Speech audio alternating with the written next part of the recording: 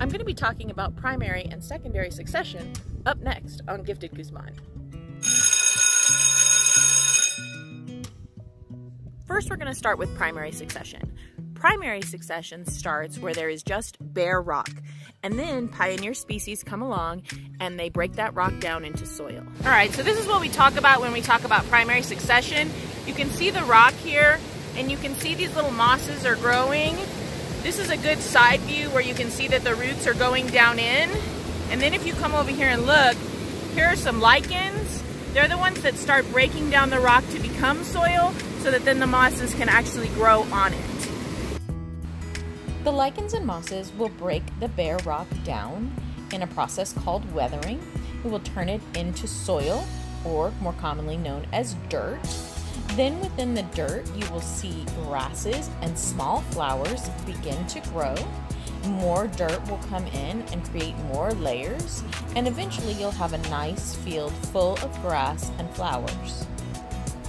So as you can see, we have grasses and flowers, like we're supposed to. And here we have shrubs, which comes next.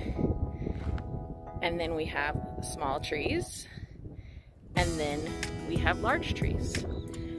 But this forest has not reached the final stage yet because it is still in mid-growth. And this is a climax community. Trees, grasses, shrubs, and animals that live here. All right, from here, you can see some blank spaces in the landscape where it looks like maybe it's a meadow or something, a plains area where there aren't any big trees, any forest-like trees. And you'll see in the foreground, there's a forest, what we would call a climax community, that has all of the trees and shrubs and grasses. And where that bare area is, there used to be a climax community there as well. But in 2002, there was a forest fire that took out all of this area, and so now it's rebuilding in 2020. So as you can see from the charred remains of the trees, there was a forest fire that came through here. It knocked down the majority of the trees. Those that it didn't knock down are burnt, so all the trees are gone. However, you can see that now we have grasses growing,